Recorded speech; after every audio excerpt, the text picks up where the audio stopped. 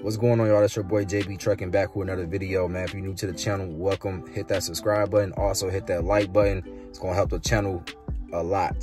So I'm about to go over this Adobe sign and fill, just in case some of y'all might not know how to operate it. Some people not too strong on technology, or not used to it. So I'm gonna help y'all out with how to operate it. All right, y'all, here go a carrier packet that I already had. I deleted all my information. It's simply easy. Sometimes when it comes to this app, I tend to see that you have to zoom in a lot to kind of click on the line to be accurate. From there, you will just fill out the necessary parts that pertain to you and your business, and just keep going from there. Like I said, like, this thing is like very touch sensitive, so you literally have to zoom in a lot. So fill out all the necessary forms that pertain to you and your business, and then from there go down to the next session. Like I said, broker to carrier part, that will be something that you will have to fill out. Every broker is different when it comes to carrier packets.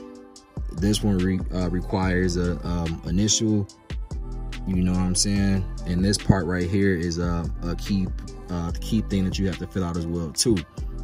And then from there, it's just like, once you're done with all the necessary parts that pertain to you and your business, what you then would want to do is go down to this for all iPhone users. So I don't know about Android, but I know about iPhone. You will then come down to here and click on that icon, and then email. And what I also would suggest, when the broker send over your carrier packet for you to fill out, right, copy and paste their email so you can already have it. And then when you come to this screen to send it back over, you just click on to, and then press and hold down until it says paste. And then once that pop up, you know what I'm saying,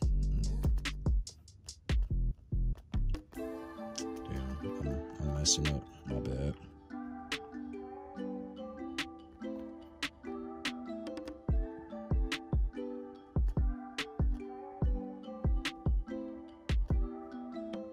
So that's just to make, now as y'all can see, it's obviously not a real email, but once you paste it, then it will give you that option to send it. And that's really all it. It's that simple, y'all. Another tip that you can do, once you send, or once you're about to get ready to send over your finished completed carrier packet, you can also then add your 3 credentials that you need, your insurance cert, your W-9, and your MC authority. You can send over all 4 of those, the carrier and those 3 things that I just listed, all at once. So that's just a tip that I always do. I hope this video was informative. I hope it helps y'all out.